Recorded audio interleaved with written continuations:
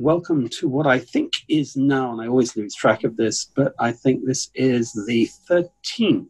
Would that be right? Probably the 13th Real Business of Wine webcast. And we're going to do something a little bit different this evening. I mean, ideally, we try and do something different every time we do it. But tonight we're looking at Burgundy in the broad picture, the business of Burgundy, the wines of Burgundy, where Burgundy has come from and where it's going. It's one of my more than favorite regions. What you can see behind me is the village of Malvoisie and the Haute-Côte, which is where I lived a long time ago. I went to live there when I was about 20 years old. And in the days when Burgundy was not 15% alcohol, as it has been in recent years, when it was actually picked at 9% and then sugared up to get to 12, which seems extraordinary when you look back. So our guest tonight, and basically our key speaker tonight, is Jasper Morris, who I've also known for a very long time, Master of Wine, author of Inside Burgundy, the man behind a website called Inside Burgundy, which I'm sure Jasper will mention to us. But Jasper is living in Burgundy in a village called Bouillon, across a courtyard from a lady called Becky Wasserman, for whom I used to work a very long time ago, who was one of the people who introduced Burgundy to certainly the United States, or grower Burgundy particularly, to the United States and to the rest of the world way back in the 1980s. And Jasper has been, in more recent times, with Berry Brothers and Rudd, or part of Berry Brothers and Rudd, but now independent and doing stuff in Burgundy. We'll hear more about what you're doing. Jasper, when did you first go to Burgundy? Good question. I think it was the very end of 1981. You were one of the first people I met there, because you had been working for Becky, or at least hanging out around there in that period. That was the year I'd started my own importing business, and I went at different times of year to different regions in France, and Burgundy came relatively late on. And thank goodness I'd been given an introduction to Becky. And I stayed there overnight, had dinner. Her then husband, Bart, was also there, and he cracked a bottle of La Tâche 1966 on that first evening.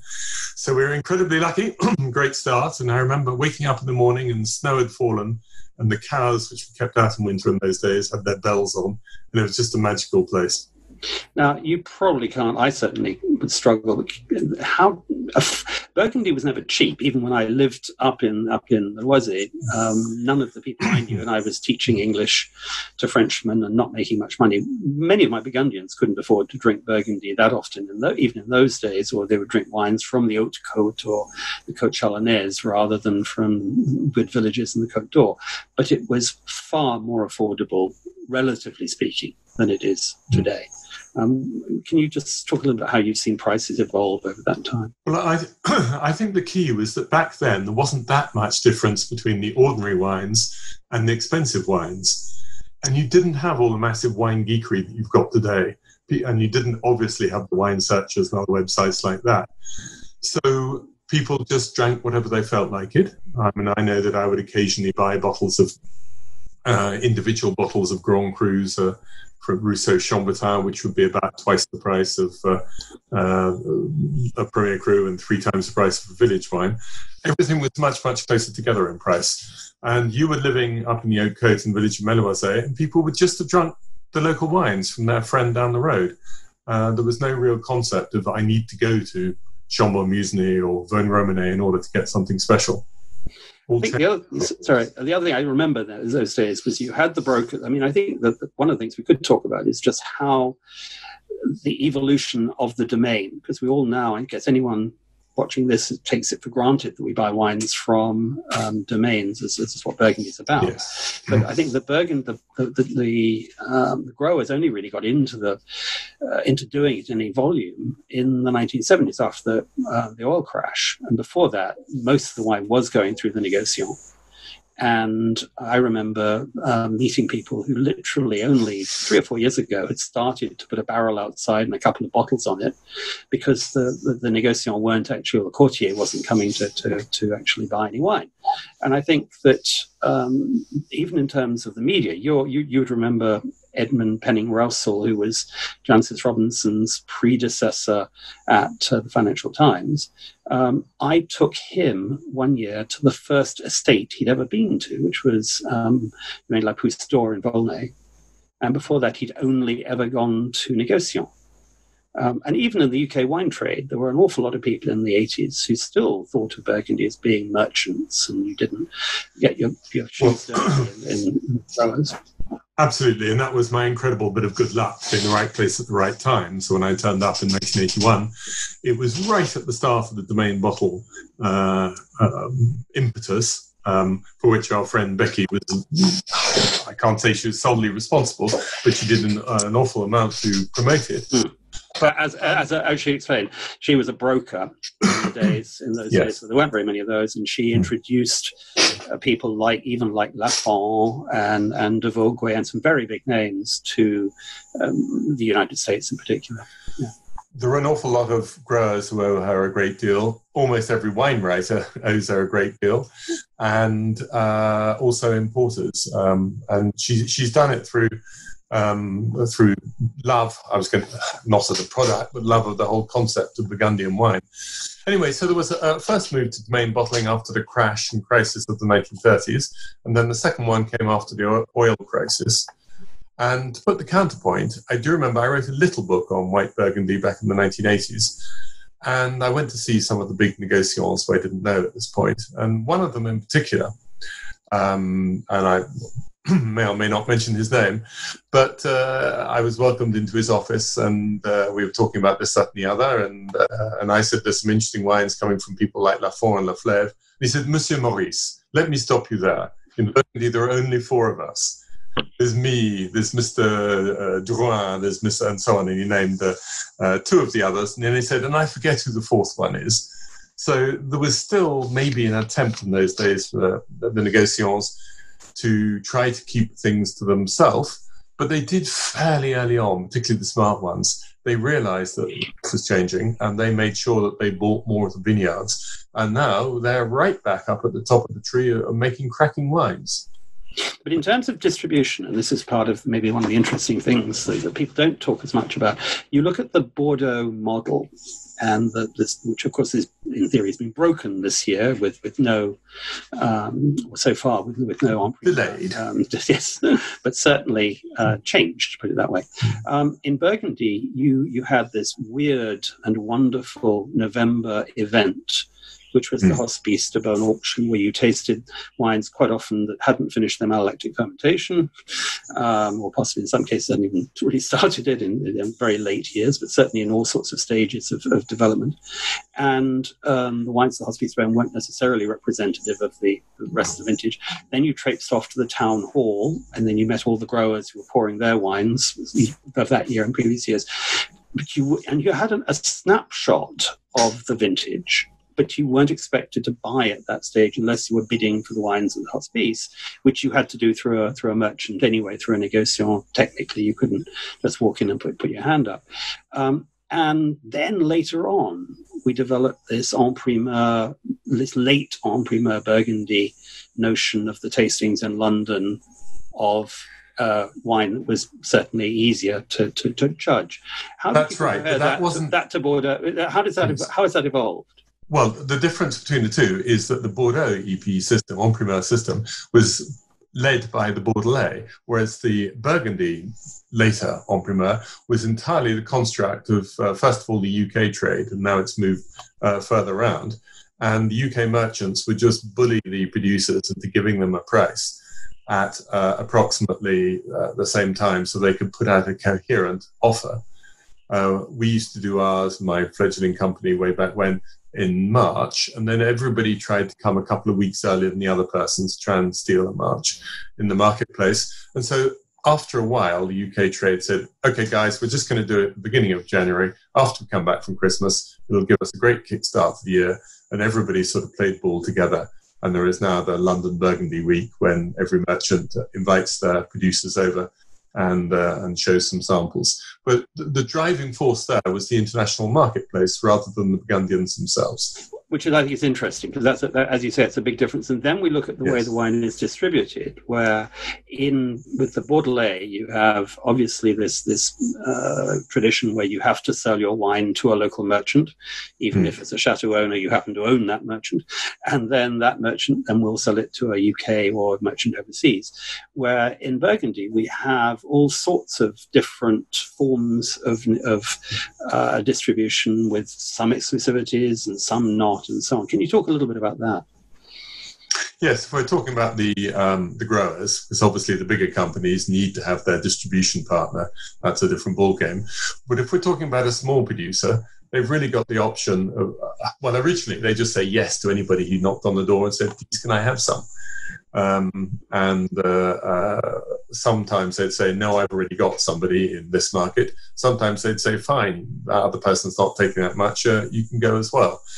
So in one of the bigger markets, you would either sign up an exclusivity. That's probably more true in the States than it is in the UK. And in the UK, you might find 5 or 6 or 7 people all shipping from the same small producer. Now, I also remember that's one of the things that I've actually got, which I might have been drinking right now if I got myself together earlier. I've got a red Chassagne, and I remember the days where there was a lot more red Chassagne. And essentially, it was a time where people wanted to buy white Chassagne, and you almost forced to buy the red Chassagne in order to get some white Chassagne. And there was quite a lot of that kind of, I've got some Aligoté, and you can have the Aligoté. I need to sell Aligoté. So if you buy 25 cases of my Meursault, if you want that, you'd have to buy X cases of my Bourgogne Blanc or whatever. And there's quite a lot of trading. That still goes on to an extent, doesn't it? Yes and no. It wasn't aggressively tied, let me say, but you couldn't just cherry pick a few perfect wines and leave the rest behind. Though admittedly, it may well be that any given producer would say, well, I've got this market that wants to take the less expensive stuff, so I don't mind giving you a slight imbalance towards the more internationally famous stuff. So it was rarely that you absolutely had to take something, but they would want some sort of balance, particularly if you wanted to have an exclusivity, then clearly there would be a bigger requirement to take across the board. But, I didn't often find myself in my days of being a wine buyer having to take a lot of stuff I didn't want in order to get stuff that I did.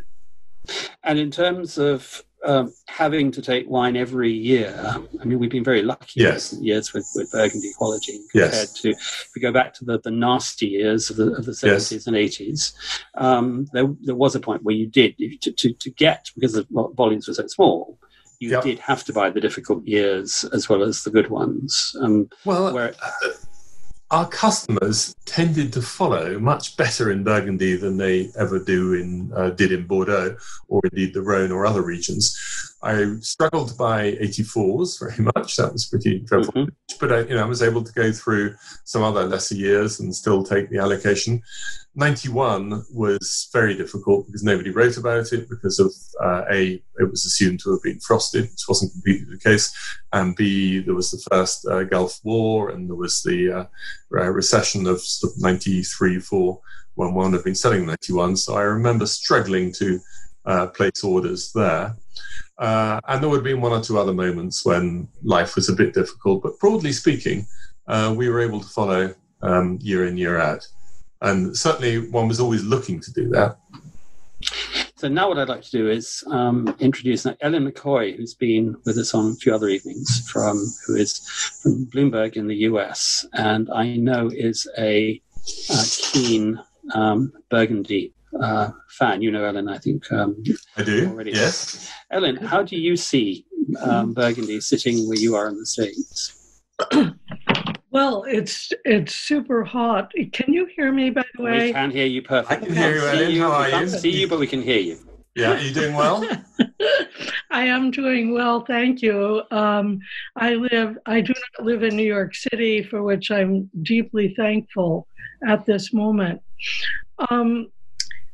Well, what I would say is that in the U.S., Burgundy continues to be have this huge following among the geekiest of geeks, as well as a lot of collectors who seem undeterred by the price rise in the top names. I would guess that the biggest question about Burgundy that I get from the Bloomberg readers is, I used to like this Premier Cru and this Grand Cru. Can you give me some wines that are at a lower price point that will offer some of the same quality and pleasure? And I think it's greatly to Daniel Jonas's credit that in the past few years of the La Paulée in the US, they have usually had a sort of side seminar that cost a great deal less to attend than the entire Paulée, where they shone a spotlight on some of the lesser appellations, for example, and also on some of the sort of like Auxerre d'Arras or some wines that perhaps are Lieu dit, but they're not Premier Cru, and they're above Bourgogne Rouge, as well as sort of village appellations. So I think that I'm looking at, is that going to continue, given what's happening now? And I'd love to ask Jasper that. Yes, Ellen. I absolutely think so. I mean, you've sort of answered your own question with that great where the affordable wines can come from. And it is very much something which I try to do, is to spread the love instead of people just concentrating on 2 or 3 top villages. And it might be a good moment to mention that the village where Robert used to live, Meloise, was famous in the 14th century. It was thought to be better than and sold more expensively than Volnay. And perhaps with global warming, it will be back. Yes, I have to say, in the time I was there, I saw very little evidence to support that. I remember reading about it at some point, but it is, in those days, the haute côte of Nuits and Beaune were very chilly in all but the rare years. In terms of the people buying Burgundy, Jasper, that has changed as well. I mean, apart from the else, we've got a whole new cohort of people from Asia, particularly. We had Japan first, and I think it's probably some of the most enthusiastic Burgundy lovers I've ever met have been, and most knowledgeable, have been in Tokyo, and the people who seem to have drunk more great vintages and more wines than many of my British friends. And now we're seeing that in Japan, in China as well. Are you seeing that when you're from where you are in I'm just going to stay with Ellen's question for a second longer, because if you were to scratch your right ear, Robert, you would be pretty much on your map behind you on a wonderful vineyard called, not if you keep moving your head. That way. Go back. Well, anyway, but if you scratch your ear, you would be pretty much on this ear or the other ear? Vineyard called that ear, yes. Yeah. Vineyard called Clos de la Perrière in Meloise, which I think makes wines. Great, thank you for that. Yes, the Japanese market is fascinating because there is probably scarcely a producer in Burgundy that doesn't have at least one agent in Japan, and it's right across the range. They're totally interested in the smallest aligoté up to the grandest Grand Cru. In fact, more of the I think the bias would be almost towards the less expensive wines. But on the chat, Andrew Haywell just asked a question about other wines that I wouldn't like to ship these days. And the joy of Burgundy at the moment is that really there is some super wine, I think, right across the levels. The issue is much more as to whether or not it's worth its price. But I think it's worth saying for anyone sort of under 30 watching this, if you go back to when Anthony Hansen wrote his book in 1982, as I recall, certainly the years that I remember, I used to say that Burgundy was the most expensive wine in the world at the time because you had to buy so many bottles to get a good one. It was Yeah. and it was slightly exaggerated, but there was a lot of very bad Burgundy in those days, not because of vintages, just because of winemaking in terms, a point that Anson made at the time was chaptalization. Huge amounts of A, overcropped, and B, over-sugared wines to bring them up to an acceptable, commercially acceptable. And also there were bad negociants in those days. There were a number of negociants whose wines that most of the people I knew who cared about wine wouldn't want to go near, apart from possibly a few of their top wines. That's no longer the case, is it really? No. And there were bad individual producers who just followed on making the same wine their parents had made and not realizing what good wine constituted. And that really isn't the case now. There are some styles of wine being made that might not please you. You might say, I prefer this style to that style. But it's fairly rare that you come across something which is actively faulty.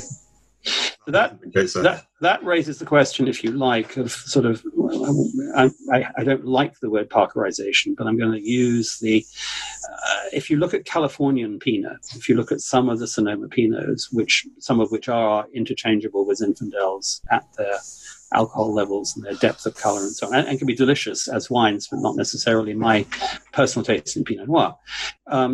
That has meant that some of the bigger Burgundies in recent vintages, I'm thinking possibly in very recent vintages, actually are accepted by people in a way that maybe they might not have been.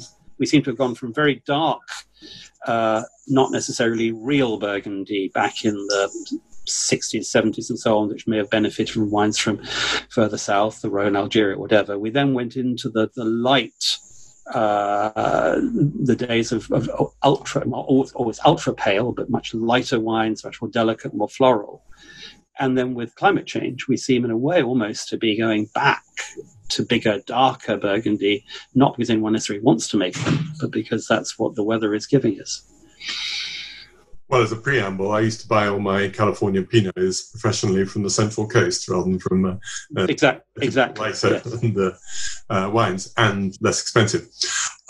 Yes, there are swings of the stylistic pendulum, but one of the joys of Burgundy is it's very rare for the whole region to go off in one direction at the same time.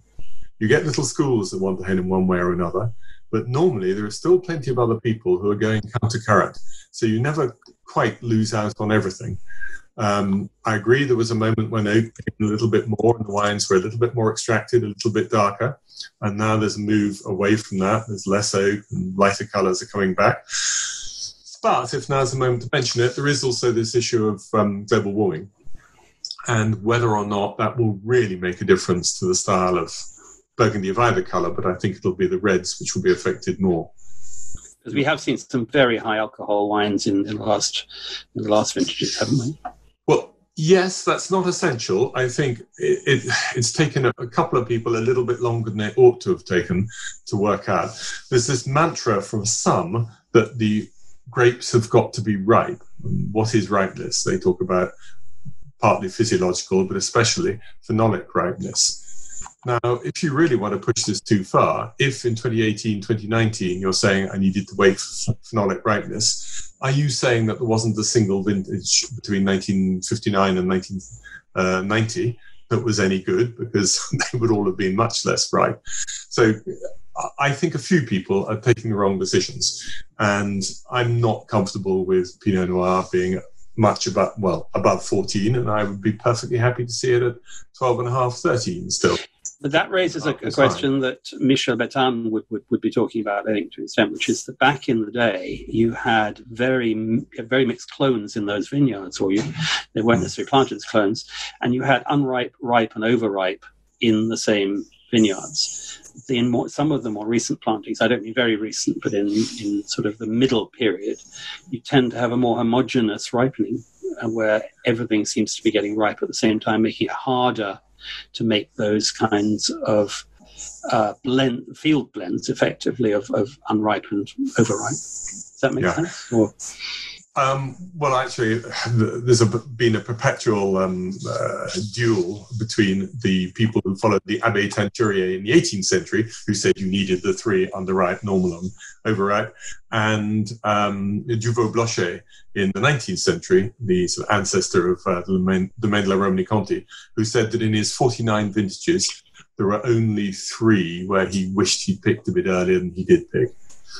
So he was for more ripeness, but even so in those days, that would have meant 12 and a half or 13, and he would have been thrilled with that. But we have reached a tipping point. For the last 15 to 20 years, it's been obvious that you had to pick your Chardonnay at the right moment, or else it would get too ripe, because the sugar can build in Chardonnay so quickly. But in Pinot, it wasn't really an issue, and you could go on counting your 100 days from the flowering as being when you would normally pick. Suddenly, in 2018, you were getting a position that if you waited for 100 days, the grapes could be overripe. But if you picked earlier, then the tannins wouldn't be ripe. And certainly in a couple of there are the villages which are very precocious ones normally, like Volnay and Chambord-Musigny. There were certainly some examples in 2018 when they were ugly wines because they had closed down with hydric stress, but the grapes had started wrinkling, so you got overripe flavors on the basis of an underripe wine. So really, people have got to start looking at changing their viticulture. Funnily enough, I remember being told by someone that they used to grow aligote up in the Corton Charlemagne for balance. And I remember quoting someone as quoting that comment, and I was shot down roundly by 1 or 2 people in France. So no, it's illegal. It can't happen. So I've got Alice Firing here, who I'm going to invite to raise the question of natural wine. Great. I'm just in Burgundy. I really would have rather had Jasper talk about this. I was just lurking. But yeah, what? Hi, Alice. Hi, Jasper. So nice to see you. Yeah. Why exactly am I being brought in again? You've got a question about now. I thought the conversation about how natural winemaking, or let's call it low intervention winemaking in Burgundy, because Burgundy historically has been one of the lower, apart from the sugaring, obviously, it has been a relatively low intervention region compared to many others. Relatively, but I think that there's also stuff that was not really very well publicized. There were a certain amount of reverse osmosis machines and concentrators that moved in. Jasper, when, like in 2002 or 2003? The experiments were earlier, and even one of the great domains of Musigny, an experiment as early as 93, but deliberately the local authorities invested in one of these concentrators and asked him to try it out. And the cuvée of Chambord-Musigny, one particular vineyard, 1993, he did half with a little bit of chaptalizing and half using the concentrator, and then gave everybody to taste. And he said it actually broke down relatively clearly that most people in the US preferred the concentrated one, and most people in Europe preferred the chaptalized one. So what do you conclude from that? I don't know. But that person has never gone on using one. There are some domains, two in Vosne-Romanée, who have retained their machine, but they don't have much use for it, obviously, in recent years. But I think in many ways, some of the other things, for example, using cultured yeast, commercial yeasts, only people began to look at it, I think, in the beginning of the 80s. And it was something that was very frowned on by many, and it was picked up by some. But I think that has changed. I mean, I certainly, and even contributing to this in front of Jasper, I'm blushing on my apartment on Elizabeth Street. But in blind tastings that I've done at the BVB over the years, it was very obvious that many people were using the approved yeast. And when people are not yeasting, that jumped out. Now, what I have seen in the past 4 years, a dramatic decline of added yeast and cultured yeast, and a great increase of a return to native yeast and fermentation across the board. I think pretty much most of the great domains, and even less, are using native yeast. Yes, and sometimes they were trying to fool us, and sometimes I think they're fooling themselves. People say, "Oh, I only use natural yeast," but maybe if right to start off with the very first ferment, maybe I'll kick that off to make sure that something is going. Maybe I'll kick that off with an inoculated yeast. And of course, that yeast is then going to spread throughout the winery and do the job on the others as well. Yeah, I think that also raises the question, we're talking about intervention, which of Guy Akkad, the Svengali of, again, those early years, who was the person who was really associated with the cold soak of macerating the grapes before fermentation as a technique rather than something that actually happened in many years anyway, because fermentation didn't necessarily kick off in all the vats at the same time. How much of a mantra, because that became a mantra, some people were very much against it when it came in, and then bit by bit, because one or two well-known estates did it and successfully did it, how much of a thing is that form of winemaking today? Well, let me talk about the basic principle that happens time and again in Burgundy and probably elsewhere. Somebody develops a particular technique for a good reason. Sometimes because it's a little bit of it is great. And then other clowns say, oh, well, if a little bit of it is great, then I'll do more of it. And the more I do it, the better it must be. So the 200% new acres, the people who stirred their barrels to way beyond what's sensible for white Burgundies, the cold soak was taken much too far as well. And the other thing is you can have some techniques which might be useful to help you out against a particular difficulty, which then become a standard use. So there was a moment when everybody was green harvesting, but that's bad news because it means you're not training your vines properly. Recently, everybody has been de-leafing left, right, and centre, and that's really dangerous. You don't want the sun on your Pinot Noir grapes. A bit of light and a bit of air, sure, but not the direct sun, and so on and so forth. I mean, my feeling, I don't know what Alice's take is on this, is that on the whole in Burgundy, people have been not amongst the most interventionist in the world in the last, let's say, 20 years at any rate. But there have been very few who've gone all the way towards what might be called natural, and possibly that's to do with the fact that the selling price of bottles from top appellations is so high, and indeed the wines have been selling, that there hasn't been a need to reinvent that, whereas it's been done a lot more in Beaujolais and the Jura, where the pricing is less high. Yeah, no, I certainly agree there, though. Even that said, there is certainly an increase of more vigneron working either hardcore naturally or mostly. There's certainly more that would fall under actually the new category that we talked about last week about wines by nature. So we're doing like 30 ppm. What I do see and is just way more thinking, individualistic thinking about, I've been following these fashions in the past. Shall I rethink them? On the other hand, maybe natural wine is one of the fashions that's starting to come in, and maybe people are trying to follow that fashion a bit too much as well. I don't know. There's what goes up comes down, right? Polly, you had a question, I think, for both Alice I have a question. and Jasper. I have a question. I have a question and an apology for Alice, because actually, Alice, I dragged you in because of an article that you wrote last year for Food and Wine that really stuck in my memory. At the Main Dandelion, yeah. Exactly, where you talked about a sub-30-year-old next generation female winemaker who came in and was making changes. And I would just like, with both of you on here, can you talk a little bit about, from issues of climate change to natural wine to vinification, general practices, what are we seeing coming from these next generation? What are they learning? How are they adapting? How might they be changing practices in the vineyard? Jasper. Right. Alice, do you want to? All right, sure. Well, one thing that I do see is that they are their first line of action is the vineyard, and very seriously looking at different pruning techniques and not de-leafing, and so basically looking at the plant to how to deal with climate change first. That I'm pretty sure, that's what I'm thinking about first. That's what I see.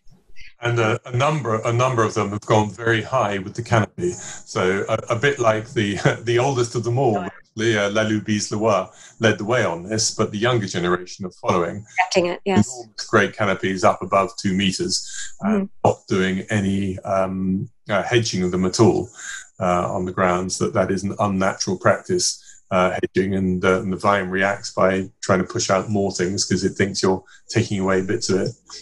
I'm going to pick up on the question, actually, my earlier point. Andrew Halliwell had said, what are the negative attributes associated with overlong cold soaks? Briefly, have you got any thought on that? I have just prepared, I've been typing away a little answer.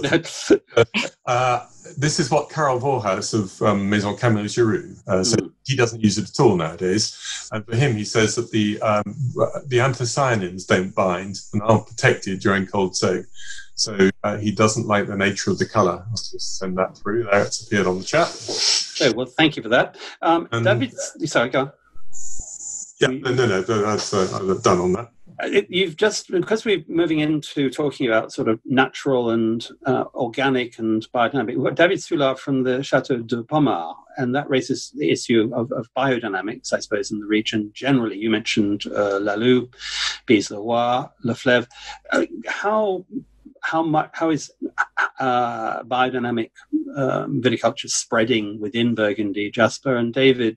What do you see as an interest to you when you're talking, because you're promoting the wines internationally? How much is there an association of biodynamic with Burgundy?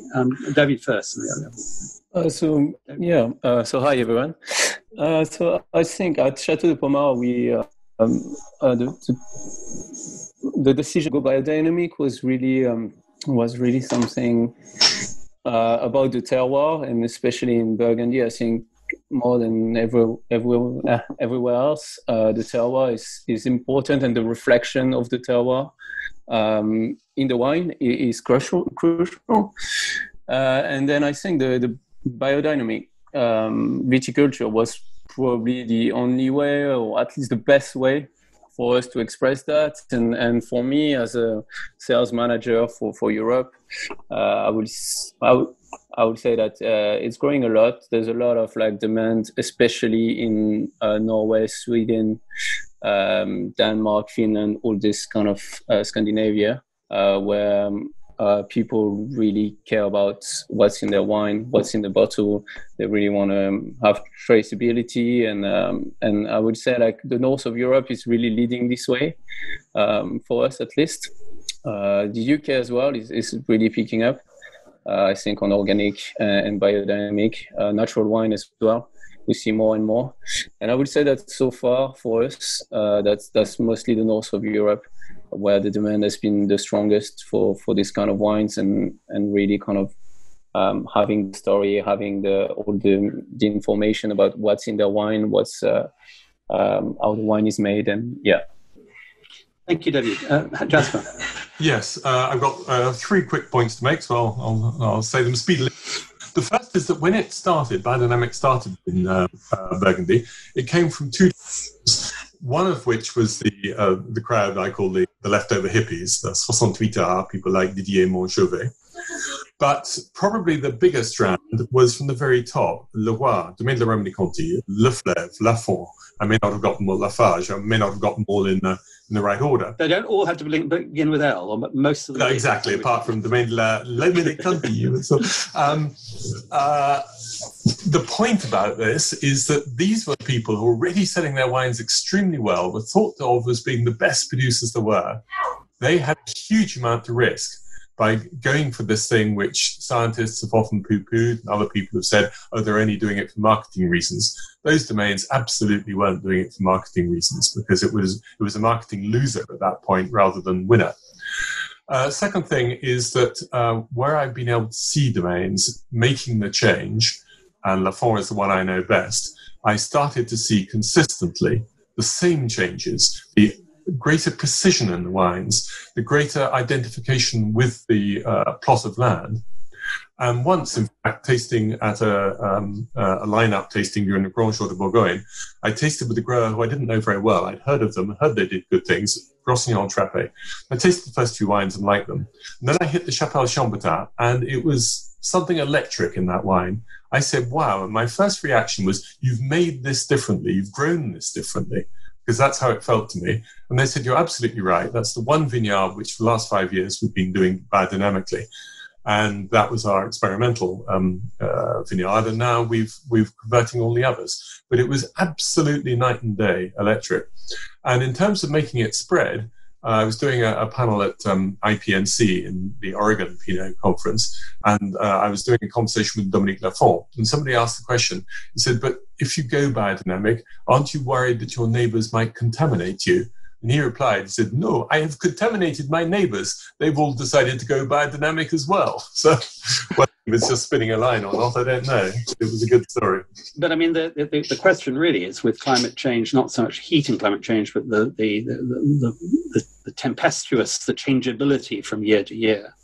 Being organic, fully organic or biodynamic isn't easy in a region like Burgundy. There are risks involved, aren't there? We know we can do it. And also what happens is that the big risks are in the first few years when A, you probably haven't learned quite how to do it properly, but B, the vine hasn't learned the new rules. And so in those early years, almost everybody loses the best part of a vintage.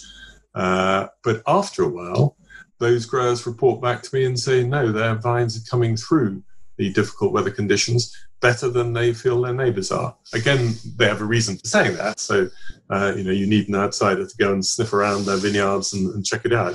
But that's my impression, and I would think Alice would bear that out too, and probably David now with the Château de Pommard. Now, going back, you look at as I said, I used to live up there in Loisé, but there are other villages, Fissin, up near Dijon. As far as I'm concerned, never made particularly likable wine back in the days. They tended to be tannic and tough, and somehow or other never really achieved the richness of fruit as you got down towards Gevrey-Chambertin, Moët-Saint-Denis, and the other villages. How are you seeing the changes as the climate changes? Which are the villages that you're seeing now making the kinds of wines that are appealing, possibly more affordably than some of the villages that we would know and love? So what causes tannins in wines? And it's two things, really. It's coming out of the soil or the terroir in its larger sense, but also when the wines aren't properly ripe. And some of the cooler areas with wetter soils were typically delivering these sorts of wines. And in 2018, Pommard has absolutely aced it. The wines in Pommard are brilliant in 2018. Of course, I mean, you're still got to make them well, but I was just knocked sideways. And as a result, early this year, before we got locked down, I've been to see a lot more producers in Pommard than I would normally get round in a vintage survey. Fissin is doing very well. And there again, we've got an exciting young producer in Amélie Berthaud, who's really leading the way there. Some of the other sort of back villages, the Océ-Duresses, which are typically a little bit, I mean, it's in the name, duress, hard, they're doing better. But those sorts of locations are the ones which, if anything, are gaining out of the global warming. And if we then move out of the Côte d'Or down the bits of Burgundy that don't tend to get as much of a mention, the Medcurés and the Rouilles, the Côte Chalonnaise, how worthwhile, and indeed, let's move or up to Irancy. That's exactly where I was going, the sort of place where Irancy was never much fun to drink in any but the very warmest vintages. How are you seeing those sort of satellites, we could call them, if you like? Yes, it's still, the Côte Chalonnaise gets forgotten about, and then every so often, every generation, somebody writes an article saying, Burgundy's forgotten the secret, and then it gets forgotten again. But there aren't, what the Côte Chalonnaise has really needed is a couple of locomotive domains that will really put it on the map. And I think we're beginning to see a bit more of that. And I actually did several days tasting there in February, and came up with a lot that's exciting. I still get too often tannins which are a bit rude in Mercury, and Givry seems to be coping better.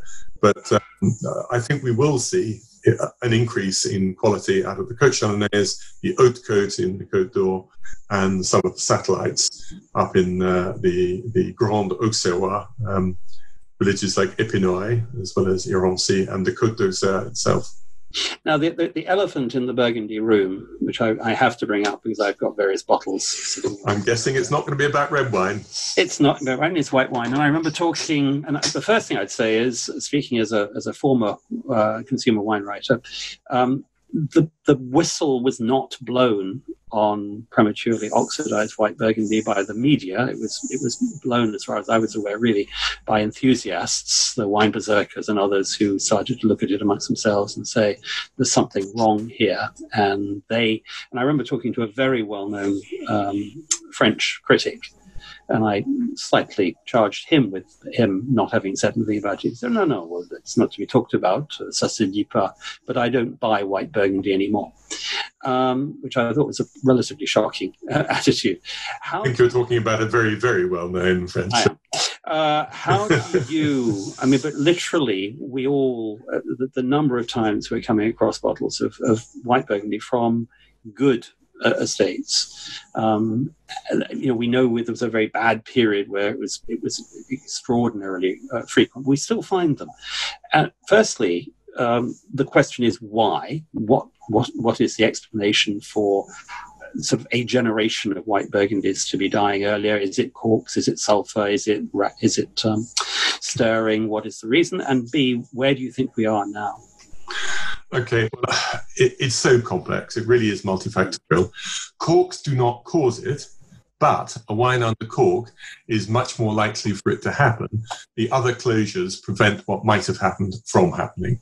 So you see it in wines which are still under cork rather than screw cap or diam. And so, sorry, just to interrupt there. How do you think that more people are going to shift across to diam and to screw cap, because screw cap is still not generally? No, I love screw caps, but no, screw cap's not winning the battle. At least diam's not doing badly, though, are they? You're seeing diam's doing very well. Yes. The thing I can't get my head around is why was it quite so sudden with perhaps the 95 and certainly the 96 vintage that this phenomenon started. All the reasons which are given do not sound to me like something which has a starting point that's as abrupt as that. Because the pneumatic presses, which some people have accused, were around well before then. Yeah. Corks admittedly did hit their very worst at that point. And so in the very early days, I think there were some genuine cork issues. If you look at a 1996 cork, if you pull out a bottle, it is often grey because they were treating them in a different way, a bit of hydrogen peroxide, I believe, which would then eat up the sulfur that was in the bottle. People were using lower sulfur levels, but I don't think that alone caused... And not everyone was... And not everyone. One of the general problems is that the success of red Burgundy, when everybody said how elegant it is, Pinot Noir, it is a ballerina, etc., etc., they started trying to make in their heads Chardonnay in the same way. They tried to make really elegant Chardonnays. But Chardonnay is a brutal, great rugby player of a grape, and it doesn't want to be made super fine like that. So if you start cleaning up your juice to not to use the solids in the fermentation, you're throwing out the things which protect the wine. And of course, the red grapes have got their skins to protect them, and the white grapes haven't. And people have stopped crushing before they press, and the crushing gives you a minimal amount of skin contact, not enough to change the flavors in a significant way, but enough, I think, to be beneficial. And those nice old Vaslin hydraulic presses, they used to crunch up the grapes inside. And everyone says, no, I do not want to have my grapes trituré, i.e. mashed up. But it doesn't matter for Chardonnay. It really doesn't. The extra ripeness may be part of it. Batonnage initially was used as an antioxidant because you're nourishing the wine with the lees. But again, it's a technique that took far too far and stirred things up too much. And as a result, they probably were allowing oxygen in. Well, that's multifactorial, if you like. certain vintages were more likely to have it for a particular reason. 96 because they didn't want to go through their malolactic fermentations, 2002 because they were being racked or bottled during the heat wave of 2003, so on and so forth. It's happening less now. People are taking a lot more care. They are checking to see how much dissolved oxygen is in the wines, because if you have a filling head with eight heads on it, you would actually find that each of those heads was working slightly differently if you weren't monitoring them, and you were getting much more oxygen in some bottles rather than in others. So there's all sorts of technical things. We won't go into them all now. It'll take too long. And my final thing is, I think to some extent this is a passage that the wines go through, and that they do, in many instances, revert. And do you not remember, Robert, when we were young and we occasionally used to drink white Rhone wines, and everybody said you've got to drink them really young or wait 20 years because in between they will appear to get oxidized. And I think that is north and is affecting white Burgundy and indeed lots of other white wines throughout the world. And maybe it's something we're going to get used to in Burgundy in a way that we weren't. Ellen, did you have something to chip in on that? No, I didn't really have anything to say, but I wonder if Jasper could say something about the whole proposal, the INAO proposal to remove Chablis or parts of Chablis from being called Burgundy and moving in a lot of Beaujolais instead. I wonder if he could talk about that. What's the status of that now, etc.? There's a lot of misinformation about that subject. Chablis was never threatened in any way. There was never any question of Chablis not being called part of Burgundy. What was an issue is that various people from down in the Beaujolais said, when the rules were first drawn up, we should have been part of Burgundy and we aren't. We want to be allowed to call our wines, if they're Pinot Noir or Chardonnay, we want to be allowed to call them Bourgogne, which at this point they haven't been allowed to. So the INAO, who are sort of Cartesian bureaucrats, if you like, at base, and so they should be, no problem with that, said, okay, we'll look at this. And they then said, well, if you want to increase this area here, the quid pro quo is that we will remove bits which are allowed to call themselves Bourgogne, but hardly anyone is doing it. Now, that if in the Chablis region you have some Bourgogne Blanc or you have some Bourgogne Rouge, and I know one grower in Chablis who's actually got in his Chablis Premier Cru, has got some Pinot Noir vines planted since the 1950s, and he can only sell them as Bourgogne Rouge. So those which were previously called Bourgogne were going to be removed. But everybody rioted and stormed up to the offices, and the INAO have said, okay, whatever we do, we're not going to take away any existing Bourgogne. We will leave to a future moment to decide whether we can add anything from the Beaujolais. So most of the problem has gone away, and it was a little bit of slightly inaccurate in reporting at the first instance that suggested that something called Chablis could be threatened. Polly, you've got a businessy marketing question, I think. I do indeed. So I'm lucky enough to be a New Zealander, and yay! And shout out to the handful of New Zealanders who wake up very early to be in the attendee list. Burgundy has done something that very few other regions have done, which is you have embraced a key competition in terms of the exchange, the Central Otago and the Burgundy exchange. I would love to see more of this in the wine industry. I will tell a tiny anecdote, which is I'm in lockdown in Barcelona, and Eric Asimov talked last week about comfort wines, and my comfort wines consistently have been finding Burgundian wines that I can get delivered to my apartment here in Barcelona, because they do have this sense of home for me. Can you talk a little bit about the pros and cons of this kind of collaboration, and maybe give some insights that other wine regions could take on board and look toward a better, happier partnership with people who might otherwise be our competitors? Yes, it's a brilliant idea, and not this January, February, but a year ago, I was in Central Otago at their conference with Nick Mills, who's the person who really put together that link between Burgundy and Central Otago. And he was doing a 10-year retrospective, at the end of which he said, and by the way, that's the end of the program, which nobody had been expecting. Oh, no. However, other people said, no, we'll take it on. But it was time. Well, we had Jasper. The thing about Burgundy is we started off with McMinnville in Oregon as well. We've had a number of, I think it's something to do with the Pinot Noir grape in Burgundy that brings people together from various places that we haven't seen with other varieties. I know, and it worries me. There are probably 7 or 8, or would be if it weren't for lockdown, there are 7 or 8 different Pinot conferences going on around the world every year. How many Chardonnay conferences are there? Yeah. Chardonnay desperately needs it to get itself back to where it ought to be. We need to be talking about it, and both technically and just in general. Anyway, that's by and by.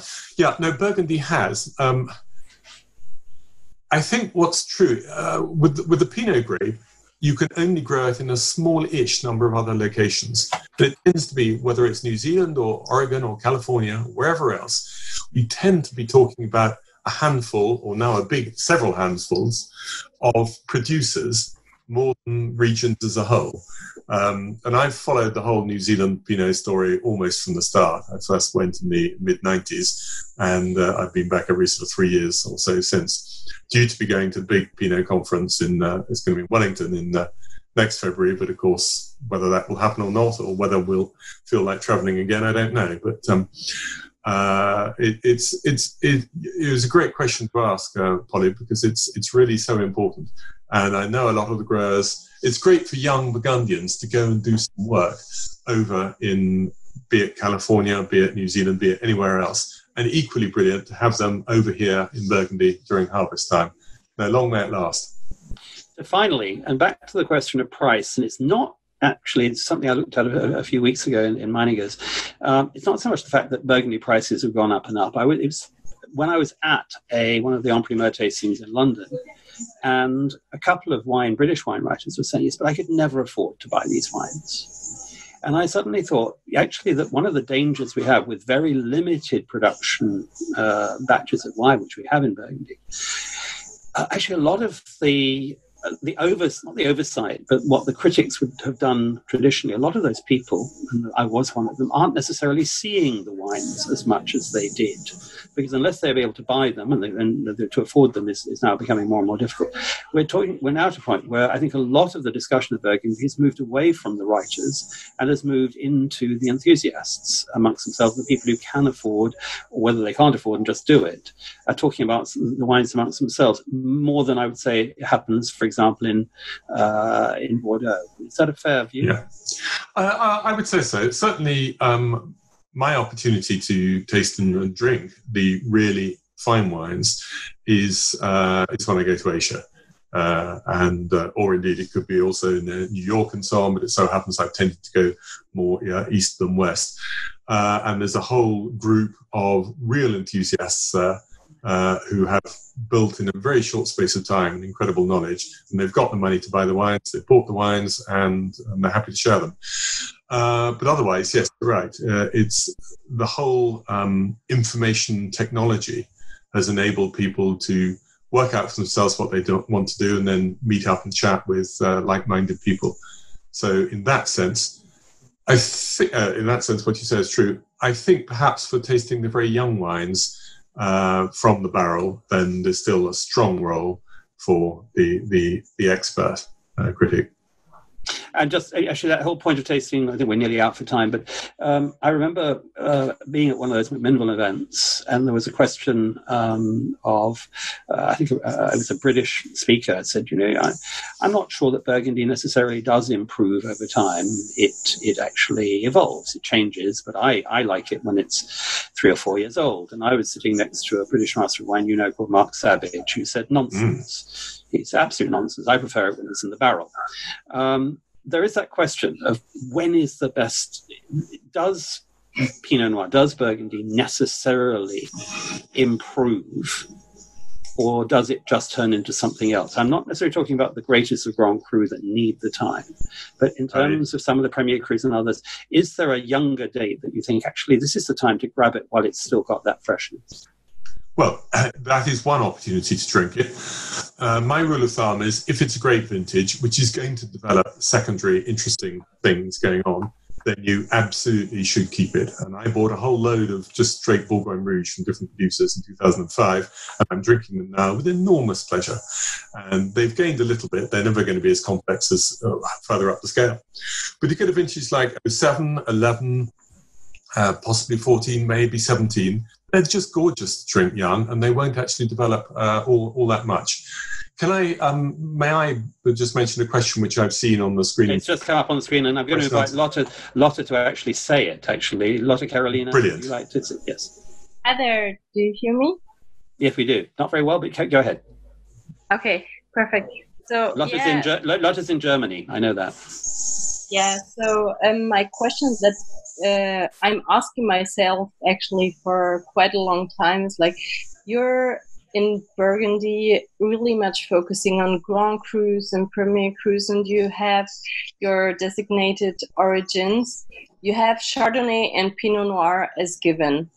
I know in the Mosel region, Geisenheim has made some rescue plans to plant some Pinot Noir there on long term instead of Riesling, which sounds maybe insane, but my question would be like, do you think Chardonnay and Pinot Noir would do it on the long term? I mean, Bordeaux has introduced some new varieties too. It's a good question. Okay. Lotte, I remember meeting you in Bordeaux for the MW student seminar there, or whatever it was, 3 years ago.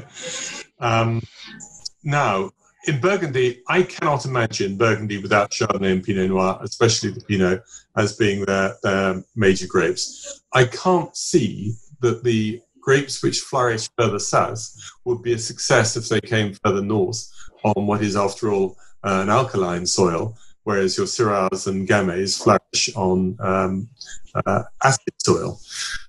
So I don't think the magic of those vineyards will still be there if we can't have Pinot and Chardonnay growing in them. Mm-hmm. What we're really going to have to do is change the viticulture in order to make it possible to continue for a while ahead. And if it gets sufficiently warmer that you can't have Chardonnay and Pinot Noir, then we're probably going to have greater worries than where our next glass of wine is coming from. So I'm very much hoping, at any rate, and I certainly don't think that there needs to be any major challenge to those two great varieties over the next 10, 15, 20 years. Who knows after that? I think, Jasper, we are 2 minutes over, which is actually very good for us. I'd like to take the opportunity of, or letting you have the opportunity of plugging your book and your website, Inside Burgundy. Do you want to say a word on it while you're here? Well, the book's out of print, and I'm working hard, and this lockdown is helping me on the second edition of that, so that should come out during next year. And otherwise, I have my website, because the book is no place for tasting notes, because they go out of date too quickly. But I've got, in the first 15 months, we got up about 10,000 different tasting notes and other bits of information. So if anybody is still feeling rich and wants to subscribe, annual fee, it's www.insideburgundy.com. And we would be thrilled to have more people on board. Thank you. Jasper, I'd like to say thank you very much for doing a really great job tonight. I'd like to also thank David, Ellen, and Lotte, and obviously Polly, my partner in crime, and everybody else who's attended. This will be a video on YouTube within the next 48 hours, with any luck. And there's a whole load of others. So please head over there. Please subscribe, because that's actually where you'll find out what's happening next. We've got other things this week. We're going to be talking about tourism. Tomorrow, we've got a very different session. Polly, do you want to talk about tomorrow? Because it's very much your session tomorrow. Tomorrow, we're going practical. I'm so excited by this. We're talking about best practices for e-commerce and winery websites and communications. And we have a panel coming in made up of folks like me, who that's all they do all day long, every day. But I want to give a great big thank you to Jasper, because I don't deal with what's inside the bottle as much as I do what's outside the bottle. And I learned so much from these one-on-one style of conversation. So this was brilliant tonight. Thank you, Jasper. Well, it's been great. And Robert, you and I and everybody else who knows her should raise a big glass to Becky Wasserman. Becky Wasserman, absolutely. So please say hello from me. Thanks. We'll do Take that. care. Okay. Bye-bye. Thank you all. Night all. Bye-bye.